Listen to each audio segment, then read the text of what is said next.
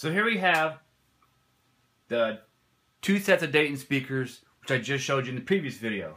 And what we have is the regulars, the first generation on the bottom, the originals. And then up here on top, these are the B652-AIRs. And so we're going to do a side-by-side A/B speaker comparison here. And I have the tweeters right here stacked next to each other just to give maybe a little more balanced sound field so you can kind of get an idea. Now I realize that I'm recording this on an iPhone and the sound quality from its onboard mic and whatever you're playing it through is not going to be great or exact representation of what these speakers sound like. So don't think that is what this video is. But I think you will be able to hear some differences in the tonal reproduction by these speakers and just the way in which they differ in their music reproduction.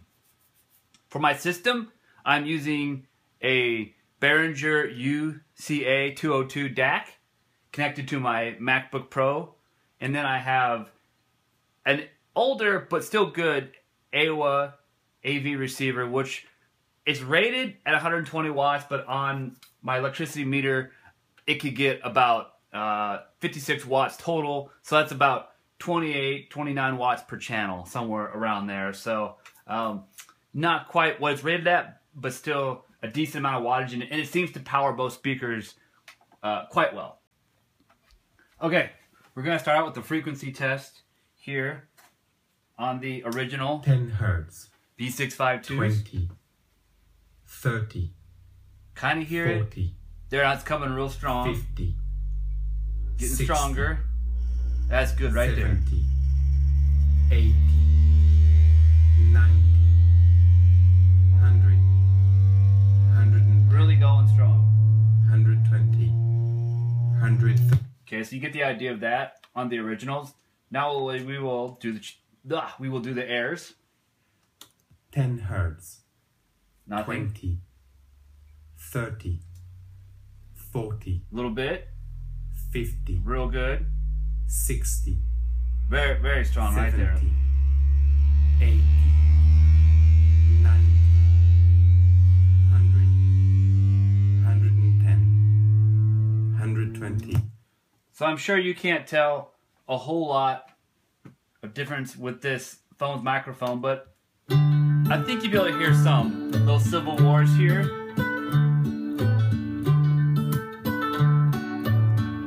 Good and pronounced mids, but they're still kind of muddy. Switch to the airs. He's not much for words.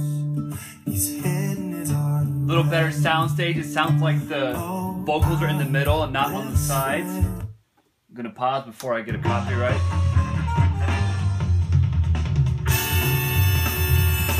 Little row crown review. Drums sound like drums. These are the airs again. Turn them up a little bit. Sounds like I'm in the middle of a drum kit, not just listening to speakers. Now we'll switch over to the regulars. It's louder, and there's more sound, but it's not necessarily good sound.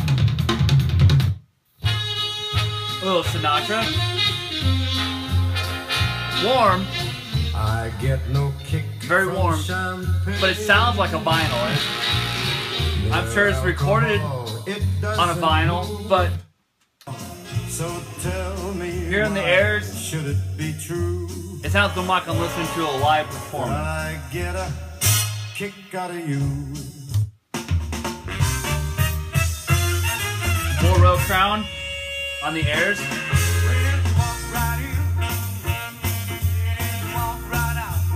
Good highs, not too shrill, not too harsh. Here, not as much high, and a lot more mid, but not great mid. Very boomy.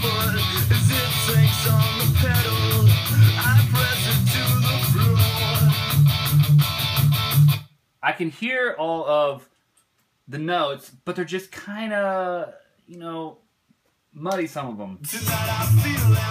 Much better on the air.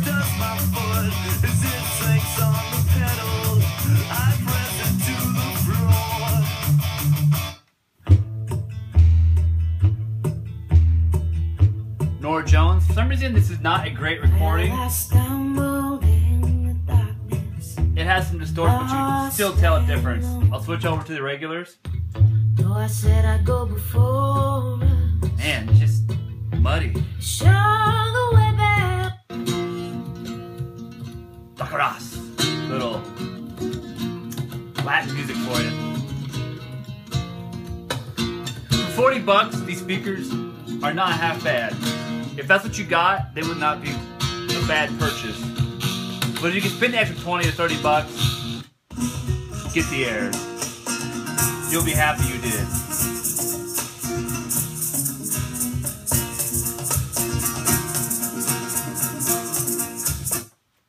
Okay, for our final test here.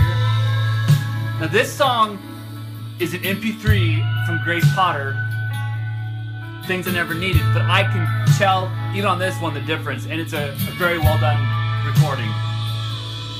Take a long, hard look at my face.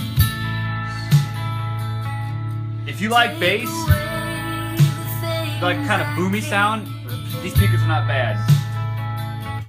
But if you want smooth, crisp, certainly there are better speakers out there, but for 67 bucks, you can't go wrong. Take away this sense of it.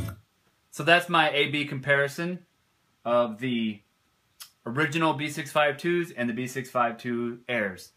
Thank you for watching. Please comment, rate, and subscribe.